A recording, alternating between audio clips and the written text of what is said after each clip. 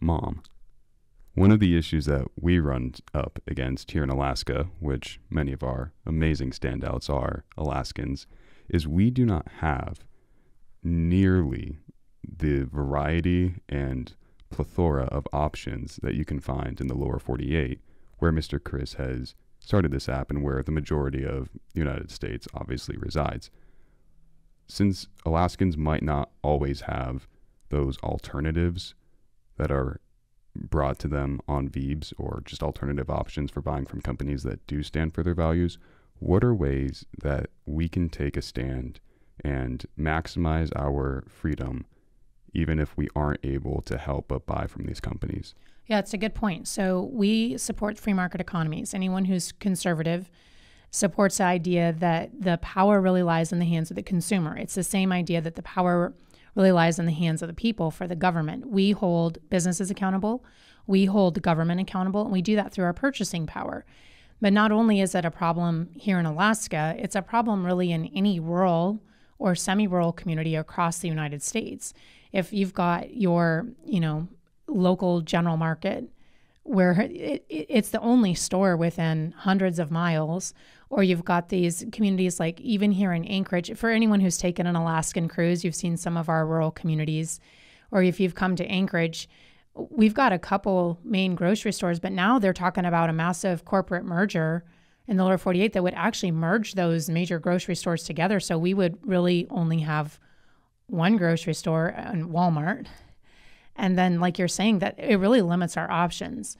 And so when you want to shop around, I think we'd still, fortunately in Alaska, if you're talking about peanut butter, we'd still have enough peanut butter brands. If you're talking about French onion soup, it might be a little bit more limited, honestly. Ice cream, I think we still eat more ice cream per capita than any other state. I still don't know why, but we definitely contribute to that. So in Anchorage, we're still okay, but it still is a really good question for all of these other smaller communities. That's not just an Alaska situation, but for all of rural. And I think fortunately, because of the widespread use of internet, we have a lot of internet options. A lot of people would sort of just default to Amazon or Walmart Online, both of which ship. But I think that there's been this great spring up of mom and pop shops online that also widely ship. And we see that even out to a lot of our rural communities. Of course, the cost of shipping factors into the cost of products. But that has been a real blessing, I think, for being able to empower consumers to diversify the brands that they can shop at. It'll be interesting to see how Veebs accommodates for that, since you can't easily scan that barcode. But I'd like to see an ability for consumers to be able to get supplies from different locations, especially in our smaller communities. Absolutely. Another thing that I can see end up being a problem even with that, though, is in business, consumers will always go for the most cost-effective option. They're going to balance product and supply and demand and price with convenience and how much satisfaction they get from it. So what would be your encouragement to our audience of giving over that extra $3, $4, $5 in shipping to get a product that's not as easily accessible? So I think I know people like to get cheaper products. I mean, this is one of the reasons why some of our big box stores do so well. But I also think people do shop their values. And so we see people who lean towards certain values or certain if a company is aligning with someone's values or they're offering a product that they want, they are willing to pay more, which is why some companies with more expensive product actually do better, or even more expensive marketing do better. So I think for the ability to say, if you actually realize what these companies are doing and how they're affecting the bigger picture of your existence, if it's almost like voting. If you want things to change, then it begins with you. And then I actually just had this conversation recently with someone in your generation who was saying, I don't vote. And because it doesn't matter. And it's kind of the same argument. The ice cream I buy or the tennis shoes I buy or the peanut butter I buy doesn't matter. If it doesn't matter, then how do you get around the Budweiser effect? If it doesn't matter, how do you get around the Planet Fitness effect? Your few dollars does matter, especially when we do it in bulk. And I made the metaphor about voting because one of the arguments was, well, the voting systems are messed up. Okay. I think anything built by a human is going to have inherent flaws. And I come from a world where we, analyzed and modified internal controls to fix some of those inherent flaws.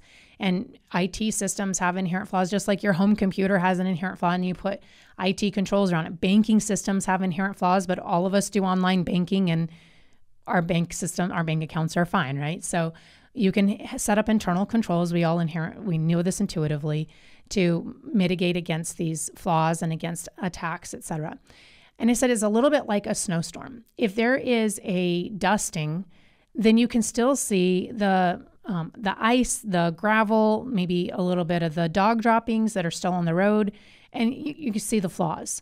When there is a blizzard, all you see is the whiteout. And that's what voter turnout's like.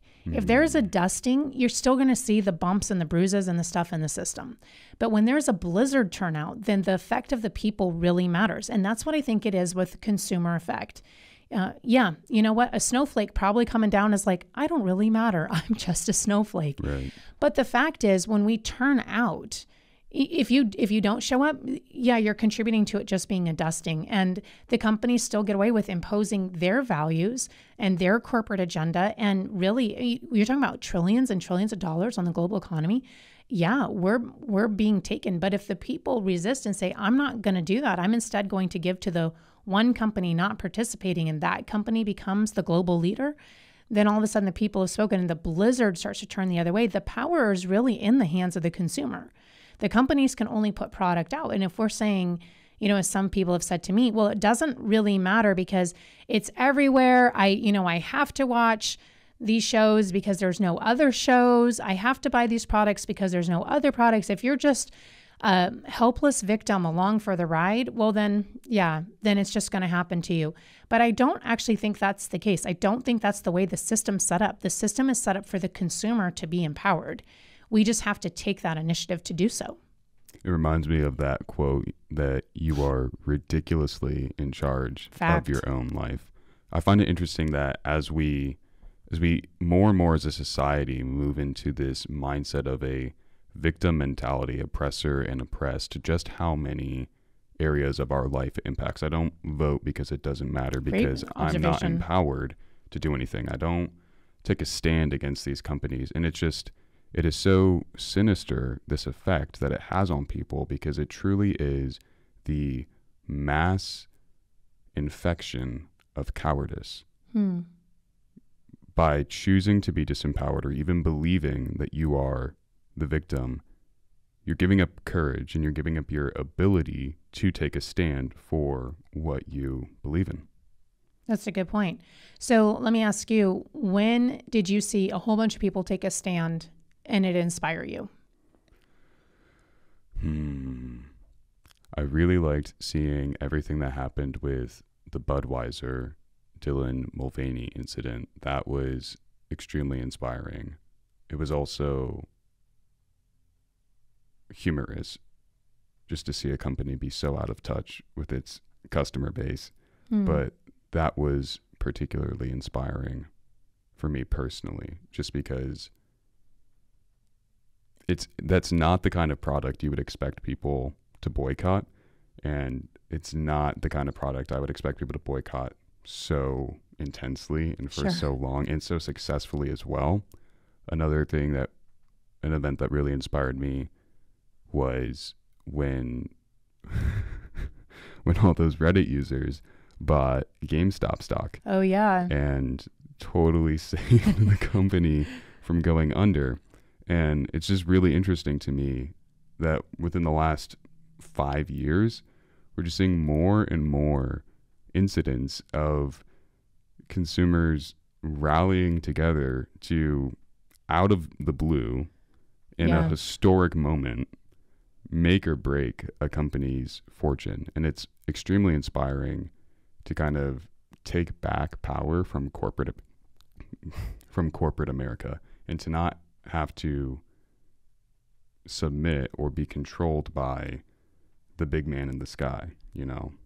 Yeah, I think those are both really good examples of inspirational and, like you said, unexpected acts when there's this move across. But I think, so something else that happened recently is we saw an article that Ben and Jerry's parent company decided to drop them. I know, right? Wow. And I think it might be around some of the same things we're talking about, that they're just losing a lot of their customer base because of some of the really strong, you know, like Chris said, 100% political stands they've taken that really don't align with 100% of their ice cream eating base. And at some point, it ultimately comes down to making money, and you got to make money. And isn't that what this is about? I liked what he said. We want to just get people back to, are we making money or are we not? Which is what free market system is supposed to be about.